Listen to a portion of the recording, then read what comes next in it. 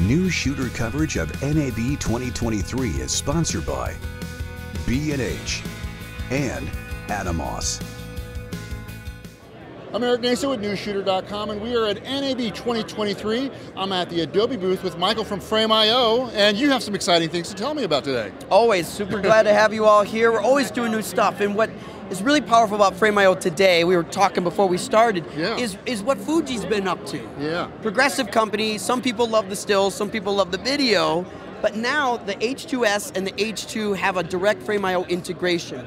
So I can shoot an actual image of us being shot right here with all our friends, and those images are going to transmit directly from the camera, photo or video, into Frame.io instantly. So we can just turn around briefly and see the footage as we're actually shooting it. It'll get uploaded in there. And so like, we're now giving photographers the ability to get control of their assets, because now the photographer can deliver it directly to Capture One, into Adobe products, and allow people to be shooting without having to download those pesky drives and ship things and wait. And I think this gives more control to a photographer because they can control the distribution through products like Frame.io, and now they can just do that distribution the instant they hit that shutter button. And also, like photographers, just like video editors and colorists, they might have a crew of people that are going to, do some post-production on their pictures. They can knock them up to the cloud, and they can start getting them done. Press photography would be amazing for this, because you're sending it up to the cloud. Somebody can pull it down, resize it. Yeah, and you think about it, Newsshooter, right? Like we think about right now at NAB 2023. There's no AI here, very little, almost none. 2 years from now, everywhere. They're coming, right? Yeah. Okay, what does that mean? Well, one of the things AI can't do is predict who's going to win the World Series and get a photo of that home run on that home plate.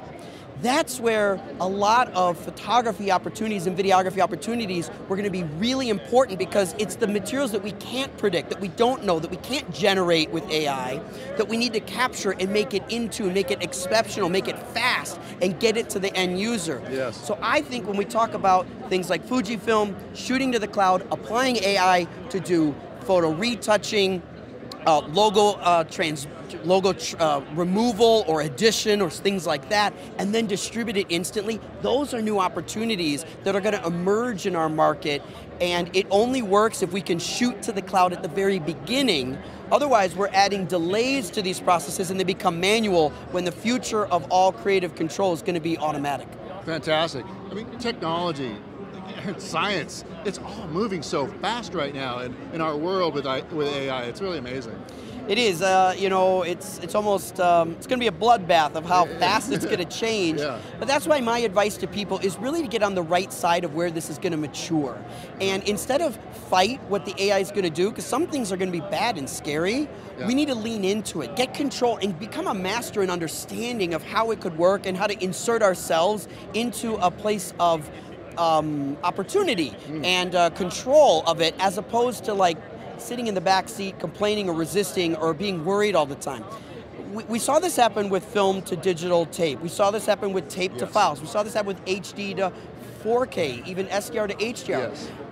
The people that lean into this tech are the trendsetters. They always seem to come out on top. The people that resist it and want to hold back, I think they're the ones that suffer a little bit. Yes. So I encourage people to really get ahead of this, start thinking about these new camera to cloud workflows, and learn how to work it into your workflow before it becomes a standard and changes without your knowing. Is there any kind of a different pricing issue or not, or different thing that comes with it, or is this just basically you're expanding the product? Yeah, when you use camera to cloud with Frame.io, it's included with any paid Frame.io account. If you have a Frame.io account, or an Adobe Creative Cloud account, which includes Frame.io, you have camera to cloud. All you need to do is get the hardware, a Teradek, an Atomos, a Fuji, a Red camera. These are all the devices that we've connected and partnered with. They're all included with the workflow. I've always been a proponent of making workflow better.